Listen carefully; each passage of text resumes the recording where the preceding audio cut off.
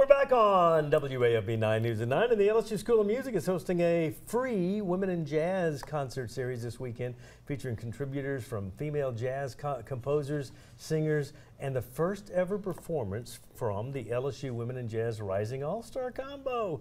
Here to tell us a little bit more, Assistant Professor of Jazz Studies, Dr. Molly Redfield. Thank you for coming in. Thank you so much for having me this morning. Oh my gosh, it's a male-dominated field. We were absolutely and I don't think it was malicious or anything like that, but it's just you hear about the men that were in jazz and brought that up, but there's a lot of influential women as well. That's exactly right, and this series, is really aimed at helping young women be able to see themselves in this music, hear themselves in this music, and help out music educators in supporting them through entering into this field and hopefully continuing. Our big goal is to see them all the way through to be at the professional level or at the college level, and this is just a really amazing opportunity for us to get to perform alongside not only professional jazz musicians from all over, but also with high school jazz musicians as well. You were telling me about that, and you guys are, first of all, it's free for people like me that want to come in Friday night at 7:30, Saturday a Q&A at 10, and then Saturday afternoon at 2 o'clock, all in the new Music and Dramatic Arts building, or the music building.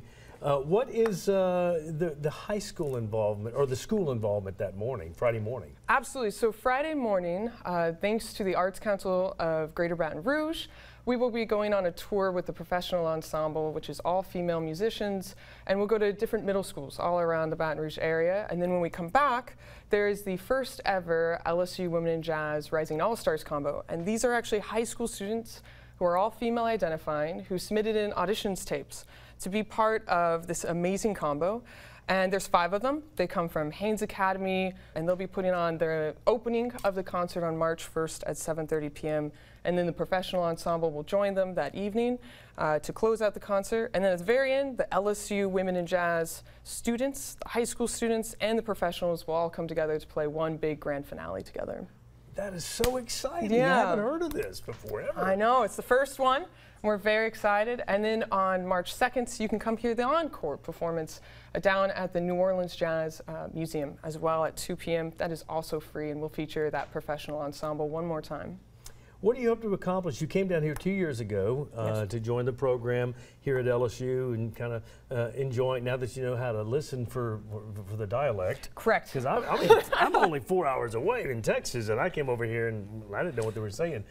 But you are having a good time, you said. Now, what are you hoping to accomplish with regard to spreading this message and spreading this women in jazz, getting more women interested in this? Absolutely. Well, I grew up performing music. I come from a family of musicians. But when I entered into jazz specifically, I was predominantly the only female on stage. And I play the bass, which is one of the most male-dominated instruments. In fact, it's even introduced as like the lowest instrument. So it has this whole kind of masculine energy behind it. And to be, able to share with young female musicians that not only can they see themselves and hear themselves, but that they want it. That we want them to join us, and that they have a place to continue to perform jazz. So when I came here to Louisiana last year, we did a little reach out series similarly, but only to just go introduce ourselves and see what the schools needed. And actually 2 of the students who are performing with the Rising All-Stars came up to me and begged me to do something again. And so we kind of came together and created this whole plan with the hopes that this will continue and that we'll be able to keep really passing on the torch to the next generation of amazing female musicians. So I'm just grateful to be here. And we're going to have some local musicians as well.